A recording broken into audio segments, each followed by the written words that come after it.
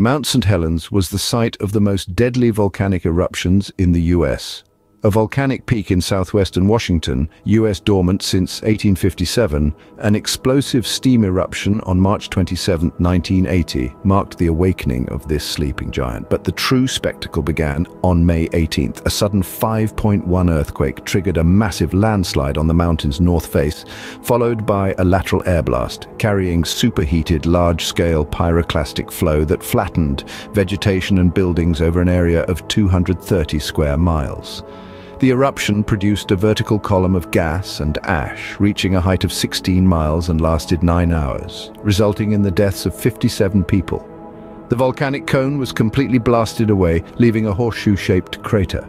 At the same time, there were a series of large lahars, volcanic mudslides reaching as far as 50 miles to the southwest, a testament to the phenomenal power of nature.